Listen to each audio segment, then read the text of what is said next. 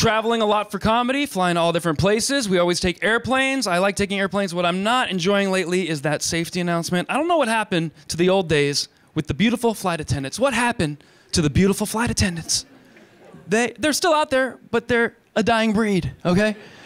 And they are, because like in the old days, right, the golden years of flying, the 1950s, beautiful women, blue outfits, come fly with us. Well, guess what? 50 years later, it's those same women who are still flight attendants.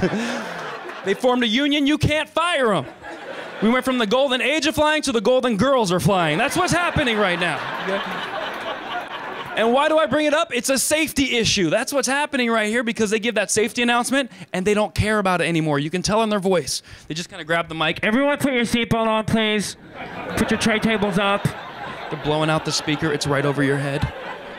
They should get someone else just for the safety announcement. Just someone on there with a soothing voice, someone we'd want to listen to. I'm thinking like a phone sex operator would be really fun.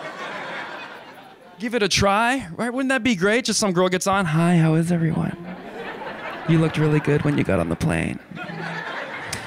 I want you to put that seatbelt low and tight across your big, strong hips. Can you do that for me? Can you? Yeah? Cinch it down. Cinch it down. If the mask comes down, put it over your face and just